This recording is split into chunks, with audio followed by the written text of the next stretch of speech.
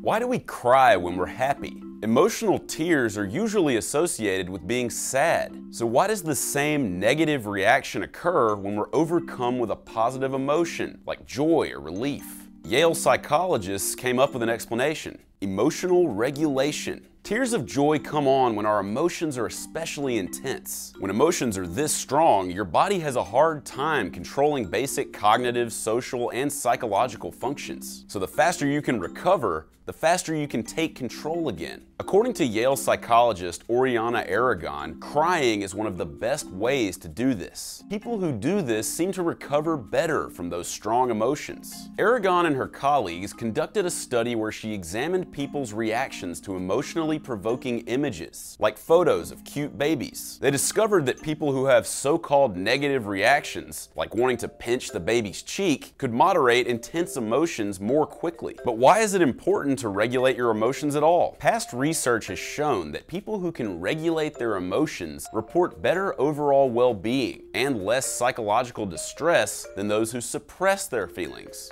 And a good cry can be healthy too. Emotional tears can contain higher levels of stress hormones, including leucine, enkephalin, an endorphin, and natural painkiller. So the next time you're at a wedding and notice a grown man overflowing with tears, it's just emotional regulation at work.